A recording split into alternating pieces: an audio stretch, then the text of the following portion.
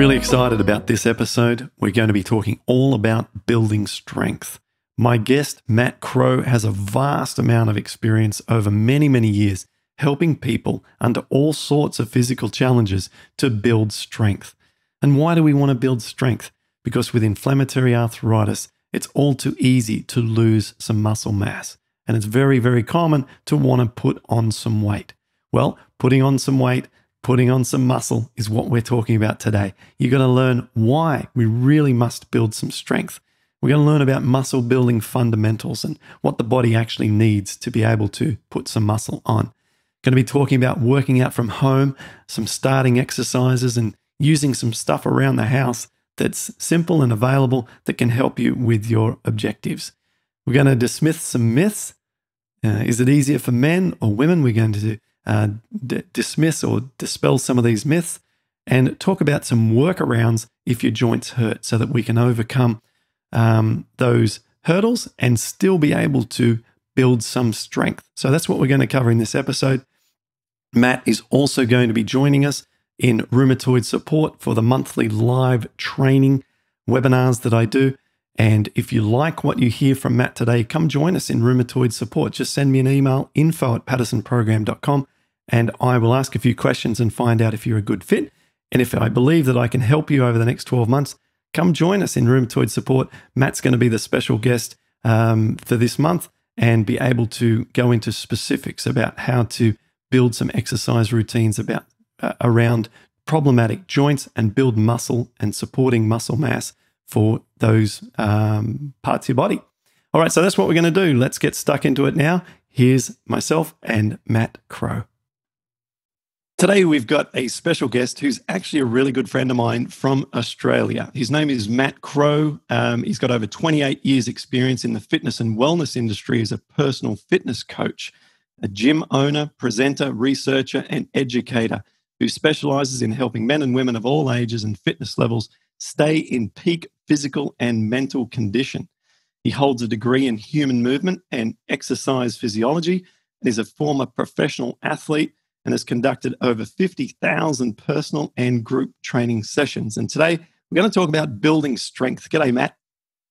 G'day, Clint. Thanks for having me on the show. And thanks for doing this nice, bright and early. I know it's 6 a.m. there in Sydney, and I appreciate you making time for us.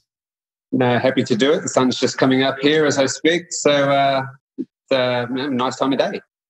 Beautiful, mate. Now, you've been putting out a lot of content recently, and I've been watching what you've been putting out. And this is really what's caught my attention and said, I've got to get Matt on the podcast, even if he has to get up at 6 a.m. to do it, because the content you're putting out is around strength. And during the past several months, as we're sort of we haven't really exited this sort of COVID period of the world, strength building just has become a big challenge with no access to gyms, and particularly people with inflammatory arthritis at home. It leaves them really exposed. So today I want to talk about strength building, and I'm going to throw to you the first question. Why should we build strength?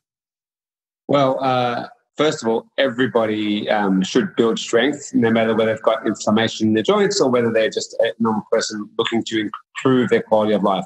But for anybody with rheumatoid arthritis or any inflammation, it becomes even more important. In fact, I would consider it the most important conditioning element you can do above all others. And mainly because what we're going to do when we strengthen the muscles is we're going to support the weak and inflamed joints. And it's as simple as that. That's the number one reason. We build the muscle. I like to think of it like a small sapling. Right? When you've got a small sapling, you plant it in the ground, it's not going to stay up by itself because it's weak and it's just growing. You've got to put stakes in, you've got to put strings around it to hold it up. That's what happens when you do strength training. You build muscles and then build the ligaments around that joint and support it to make it stable and strong. And what that effectively does is take the strain off the joint. Right? If we can take the strain off the joint, we have less inflammation, we have less pain, we have greater range of motion. And aside from that, strength training is going to do a lot more for you. Obviously, we're going to increase your bone density, which rheumatoid arthritis will affect, especially if you're taking any of the drugs that they recommend. I mean, obviously, we're not condoning that wherever we can. It's also going to help your posture. It's going to help your balance and your stability.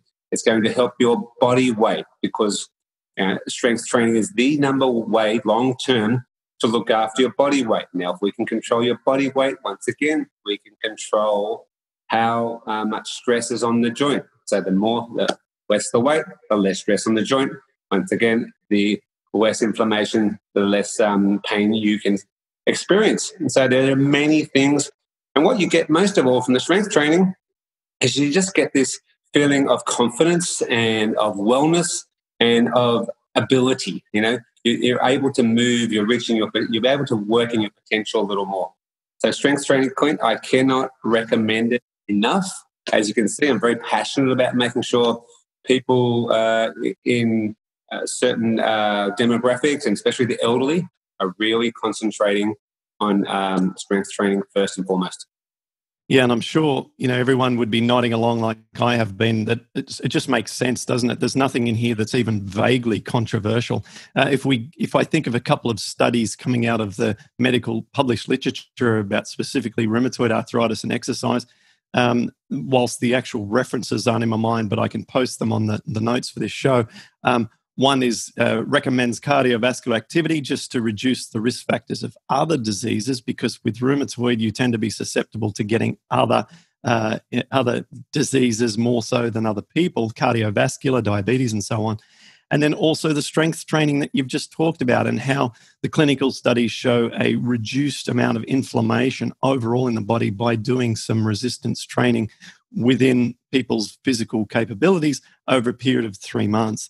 And so, the science supports it, common sense supports it.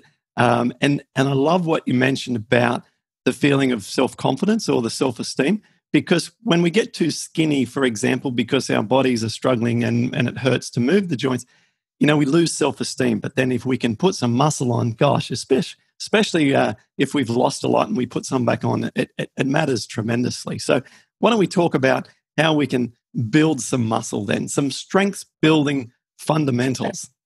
But Clint, I wanted to make sure that everyone understands that I think the biggest obstacle I get when I'm talking about strength training with inflammation-based people is that they're scared it's going to hurt them more. All right, that's something I really want to make sure I touch on. And every study after study shows quite conclusively that people with rheumatoid arthritis have substantial improvements in all their factors, as far as reduced inflammation, reduced flare-ups, reduced pain. And whilst you're doing it, obviously you have to be careful when you do it. And you're not going to do it during a severe flare-up, but there's still other things you can do. So, and it becomes more important the older you get, right? Mm. And on top of that, sort of the range of motion is something I didn't mention before. Taking that joint through range of motion as often as possible is really important, because we're flushing out that joint, we're lubricating that joint when we're taking the joints through range of motion continually, and that just keeps them working in an optimal order. So anyway, So is how. Yeah, how are we going to do it? I mean, because a lot of folks with RA say, I'm struggling to put on weight. So the word weight comes up, and I respond, well, you got some fundamentals, and you're about to, finesse my answer here. I'll just give you the broad response. They say you need to eat enough energy each day so that you're able to have a surplus energy to provide some muscle growth. But you also need to work the muscles. You got to do something. So what's the more complicated or full answer there? Well, underlying strength training, it's very simple. We've got to take the muscle past its comfort zone on a repeated basis, so that the body, on a physiological basis, breaks down or has to respond. It has to adapt to be able to do that stimulus on a continual basis. It has to break down and rebuild and become stronger. So essentially, strength training just makes muscles stronger. It makes them bigger, and it makes them more endurance resistant. And that's what we really want from them. And so when it comes to strength training, I work on what's called a minimal effective dose theory. I've studied, like I said, exercise science for the last 30 years. In the last 10 years, it's great for everybody, because the science is really showing that you have to do a lot less time, right, as far as your weight training or your cardio training than we've ever thought before, because the body is much more responsive and adaptive than we ever thought. So I work on this minimal effective dose. What does that mean? That simply means what is the minimal amount we have to do to elicit a good physiological or a positive physiological response. So my workouts that I work with rheumatoid arthritis clients, they're a jigsaw effect. So there's a series of these little workouts that take anywhere from 7 to 20 minutes. That's all, right? And we piece them together to make sure we cover all the facets of the conditioning that we want to cover. So when we're talking about strength training in particular, right, I have some golden rules, and the golden rules that everybody should follow when they're doing strength training, there's 4. So first of all, when you're doing strength training, number 1, technique. Never compromise technique. So if you can get your technique right, you make sure you're working the right muscles, you're working safely, and you're working effectively, getting into that right muscle. Number 1. Number 2 is range of motion. Very important when you're doing the strength training to go for as complete a range of motion through the exercise as you can. So we're not only going to ensure that we've got load through the full range of the joint and through the full range of the muscle, but as I said before, we're also going to flush that joint out with synovial fluid. We're going to keep lubricating it, and it's going to make it more mobile in the future. So first of all, technique. Second of all, range of motion. Third of all, it's speed of movement. So speed of movement is really critical and something which I focus more on than any other aspect of strength training with rheumatoid arthritis, because your speed of movement dictates how many repetitions you can do. Repetitions, that's how many times you do the actual exercise, and how much weight you can lift. So the speed of movement is really key. And then the fourth rule is the weight that you add. Now, the rule with adding weight is that it can't compromise the first 3 rules. Right? So weight is only as good as the technique is perfect, the range of motion is full, and the speed is the speed that we've chosen. Right? If you get those 4 rules in place, right, then you can construct any program and do any exercise safely and effectively, and that's very important. So when it comes to as far as choosing what to do, like I said, I have a number of different workouts. I work on all different aspects, but effectively, I have 3 sort of speeds that I like to do the training at, because weight training in general, and people who suffer any type of debilitating sort of injury, or who are elderly, or people with rheumatoid arthritis inflammation, the speed of movement is slow. I like it slow. Right? So there's three speeds that I choose for working with rheumatoid arthritis. First one's the standard. And basically what I'm going to explain to you, I won't get too technical for you, right? But imagine we are doing a squat, okay? We're doing a squat and we're standing up straight. We're going to go, the standard one is 4 seconds to lower yourself down to the lowest point of the squat. Pause for 1 second and stand up relatively quickly for 2 seconds. That's what I call a standard pacing of weight training. What it means, it's nice and slow on what's called the eccentric phase. That's the downward phase. That's the most important one. Not the one where we push up the weight, but where we lower the weight down with gravity. Whether that's doing a bench press where you're pushing things out in front of you, whether you're pulling on a lat pull down towards you, the downward phase is the most important. That's where we get the real strength and the real control, right? And it's really important that 1 second pause that happens at the change of direction.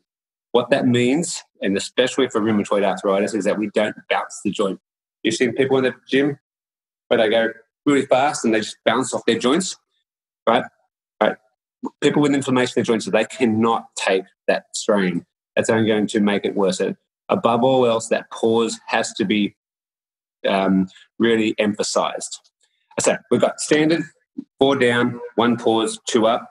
Then we have probably the one I do most of all, which is very simple. 4 seconds on the down, hold for 1 second, or pause for 1 second, 4 seconds on the up. So the whole movement is controlled and slow. And I really like that. And these the rep ranges and weights and sets will affect that. I'll get to that in a second. And the third one is what I call super slow. 8 seconds down, 8 seconds to go all the way down. So you bring a bench press all the way down, hold for 2 seconds, push it out for 2 seconds. So I work in 3 speeds of motion. And from that speed of motion, I set sets and reps. Now, sets and reps, everyone wants to know how much weight, how many sets, how many reps. Well, the exercises themselves, or the speed of the motion and the exercise will dictate it. But I work between 10 reps or 8 reps and 30 reps, depending on what speed of motion I do. The most important thing is not the reps and not the weight, but it's the fatigue factor, right? To get a strength response, right? To make the muscle adapt, to break down, build up, get stronger, we have to take the muscle to fatigue. Now, whether that's 6 reps with a really heavy weight or 30 reps with a light weight, the effect is the same. We take the muscle, we do as many reps where it's quite fatiguing, quite difficult to do another rep with great form, and that's that. We know we've taken that muscle to fatigue and the body gets a response. So I work across all the board. I like to work on what's called a complex training program. Monday, I might do a normal weight, right? So the normal pace where I'm doing 4 seconds down, 1 second hold, 2 second up, and I might do 30 reps, okay? And that just, but because the weight is about a medium to light weight. Another day, I might do 8 to 10 reps of 4 down, 1 pause, and 4 up, but with quite a heavy to medium weight. That means I can't do any more. In other days, I might do 8 seconds down, right? 2 second pause, 2 second up, and I'll do that with quite a medium to heavy weight again. But the time under tension, that's what we're really manipulating. Time under tension means how much time we're really holding the weight, right? Will mean that I can only do the same weight as I could have, if I was doing 15 or 20 of them fast. I don't want to confuse you too much there, but what I want to really emphasize is that I like to keep it mixed, right? I like to keep shocking the body so it keeps eliciting, so it keeps making sure it has to adapt and respond. But nice and slow, nice and controlled, and just let your muscles tell you how many reps you've done, okay? So you listen to the body. And that's the basic framework of how I do the strength training itself, right? And then we get on to the exercises you use. Yeah, so some of the ones that you mentioned may not be available to folks at the moment with the gyms, although I know that Australian gyms are about to open, in a few weeks. We're recording this early June 2020. But I love the principles, and I love the concept that, it doesn't matter as much how many reps. It's just this time under pressure concept. And the extreme version of this is when I've done Bikram yoga over the years, as you know, and when I was, getting into it really, really passionately and doing it all the time, I was noticing my leg strength getting more and more, and literally just holding isometric postures, like not even doing reps, but just like holding one posture for a long period. So it just goes to show that the extreme also can apply if the body is just held at that time under load with just a single rep for a long time too, right?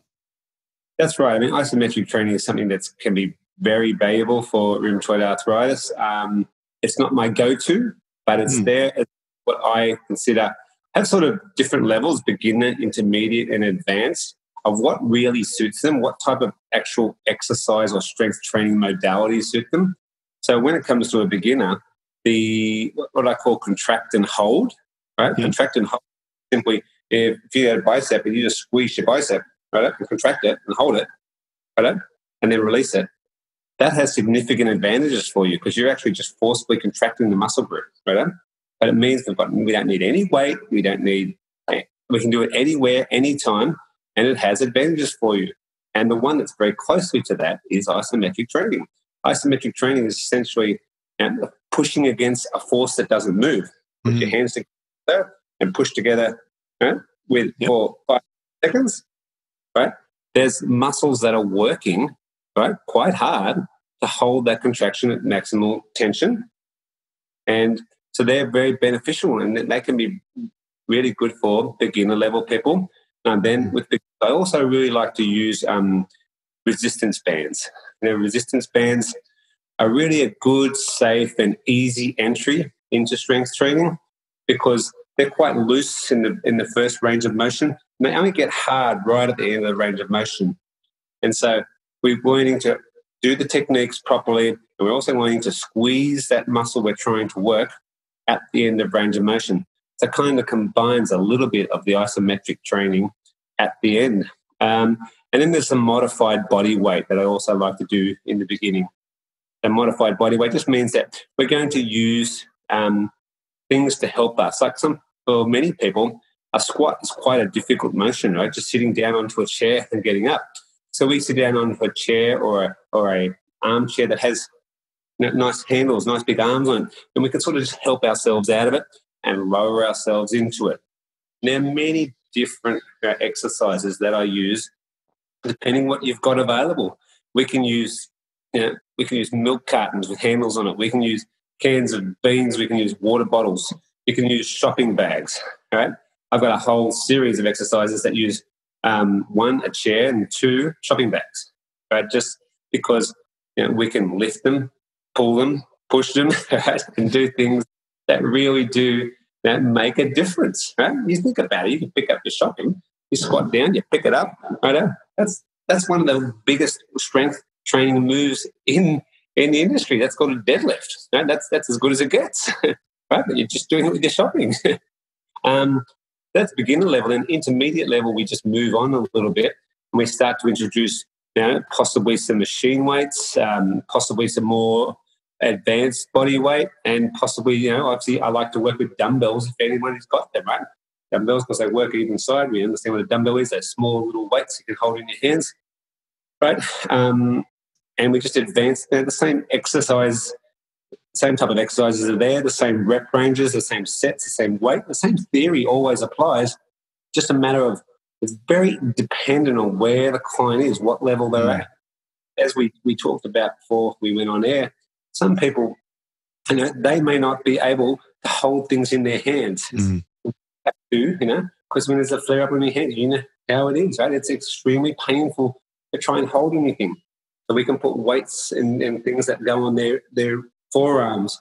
Okay, we can use like isometric exercises which don't involve them holding anything. We can use resistance bands where they hook it around their forearms.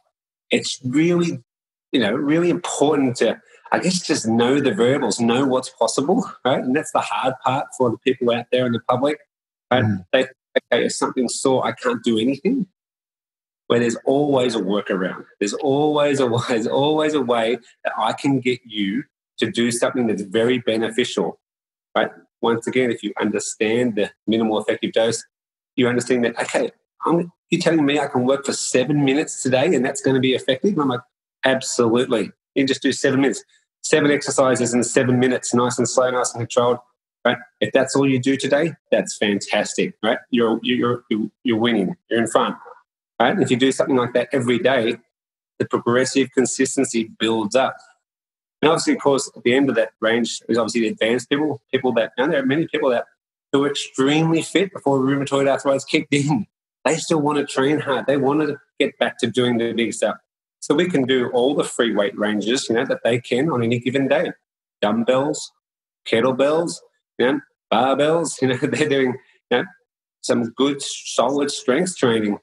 Obviously, because they're getting the bigger gains from that because the movements are more complex and a little bit more intense. But it is very much individual, this thing, right? More than maybe any other population group I work with. Because if you're working with the elderly who are just a little bit weak, kind of it's the same every day. You know what they can do yesterday, you know what they can do today, right? Because it's just a progressive thing. Rheumatoid arthritis doesn't work like that because you might be great on Monday and on Tuesday, it's just we can't do the same type of things. We have to work around that. You've just got to go, okay, what can I do today that's going to make a difference that fits how I feel today? And that's really key. And we sometimes, for me, I might go, okay, we have a good strength day plan. We're going to do our 20 minutes of strength training. And it's like, listen, I'm just too sore, it's too inflamed. Right, we'll just either go to the water, right? That's always a winner, right? Water's always a winner, right? When it comes to when it's on those bad days, we might just do some range of motion exercises, some mobility and some flexibility work that really opens up those joints, flushes those joints out, as I say. And so often, more often than not, it makes them feel a little better as well, not only because they feel like they've still done something, right, but because the actual muscles and joints themselves get a little bit alleviated because they've been taken through, they've been mobilized, they haven't been just left still and stagnant. So it is something which there's a method to it. We've just got to ensure that you sort of know your options and work within your limits on any given day. Yeah, I loved all that. That was fascinating. And the workarounds that you talked about, some I'd never even thought of, putting stuff around the forearms and resistance bands and things. I mean, I have some resistance bands here and some of those cables that also offer, resistance, like those tube resistance cables. I've been using those, and I've been using the elastic bands, and I've been doing some makeshift deadlifts. You mentioned those. But yeah, I think that it's really surprising how much we can get done even without a gym and without full, complete abilities that we used to have. And whilst this isn't pointing the finger and say, hey, you need to lift your game, it's not that. It's saying that if you're motivated to do something, there's always a way to do something, right? Well, it's the old saying there that knowledge is not power, but knowledge followed by action is power, right? So you can know about it, and that doesn't do anything. But if you know about it and then actually get motivated and go do it, that's when the real magic happens, right? So we've got to always, Nike had it coined a long time ago, just do it, right? So we've got to, you do have to get out there, but, you've got to have the confidence to understand that, okay, this is not going to hurt me. This is going to benefit me, right? Especially in the long run. It might be a little bit uncomfortable right now. And, I might have to go past my comfort zone right now.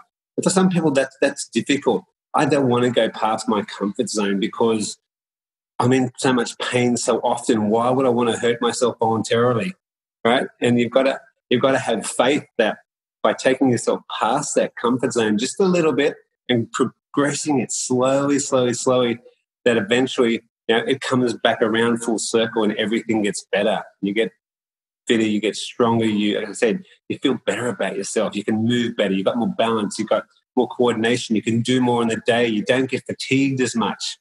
And, a little bit of faith to start with, but you've got to just sort of draw that line in the sand and go, right, I'm going to do this. I'm going to see whether this bloke knows what he's talking about, right? Whether you're working with a physical therapist or you're working with a physio or somebody, or a trainer just like myself who's done a lot of work with these people, and with people who have these inflammation in their joints.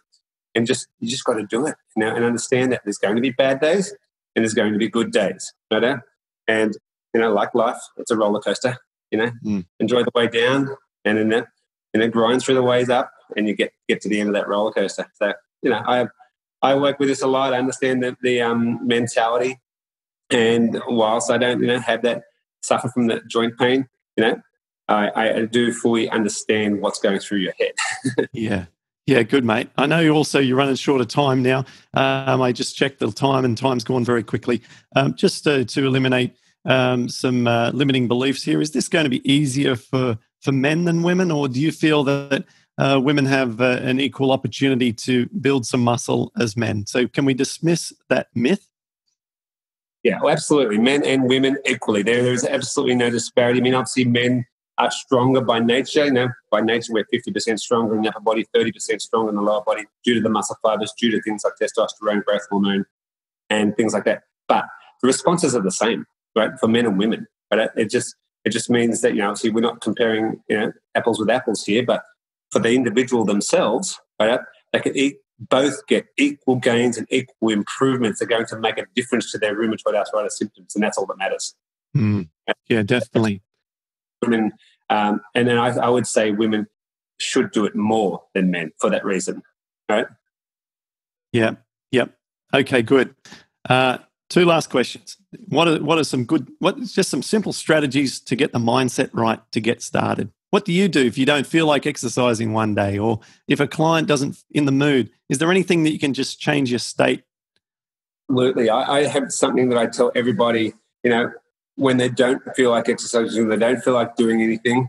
And that's what I tell everybody is, when it comes to with a cardio session, put your joggers on and walk out the door. If you get to the front gate, right, and you want to turn around, go back inside, right? You'll find that human nature, being what it is, thinks, well, I've got my shoes on, I've got my gear on, I'm out the door, I may as well keep on going. Same with doing weight training. So, you know what? I don't want to do anything today, and this is where the minimal effective dose really works well. I might give you 2 or 3 little jigsaw workouts, and they might have 5 workouts in one, and there might be 5 body weight exercises in one, there might be 5 hand exercises in another, there might be 3 core exercises in another. I don't feel like doing the body weight, I don't feel like doing the core, I'll do my hand exercises. I'll get my elastic thing like this, and I'll spread my, I'll do that. Then I'll get my squishy ball and I'll squeeze that. And then I'll do my circles and flexes up and down. And then what happens is you just do the easy thing. Just start with the easy thing is what I'm saying. Do the thing that doesn't mentally daunt you. And what happens, as I say, is you start one, you're like, oh, well, I've started now. Maybe I will do that core exercise, those 3 core. Well, I've done those. Maybe I will do those 6 strength exercises. What I say is take the pressure off yourself. Do the easy things. Do one thing. Do one thing. Right? When you don't feel like it, just do one easy thing and then reassess after you've done that one thing. There's no buy-in here. If you do the one exercise and you really go, no, I'm not doing it today, so be it. But at least you've tried. You'll find that you will actually continue on because human nature is built that way. Yeah, absolutely. It's hilarious. I'm sure everyone can feel like you're describing them. I certainly feel that way as well. Mate, thank you so much for your time this morning. You've gotten up super early to do this for us. How can people contact you if they would like to get some input on their situation and some personalized training programs from you? I guess the best case would be to go through my email. Just email me by all means. My email is info, I-N-F-O, @lifefit, as the way it sounds. Life as in living and fit as in fitness. So info @lifefit.com.au for Australia. Okay, perfect, mate. Well, thanks again. This has been fantastic. Great to see you as well. It's been a while since we've seen each other face to face, and all the stuff that you're doing is fantastic, and that information was brilliant. So thanks very much for coming on this episode. Thanks, Glenn. It's been a pleasure, and good luck to all those people out there. Remember, you can do it too. It's very important, and you'll reap the benefits. Just start with one thing.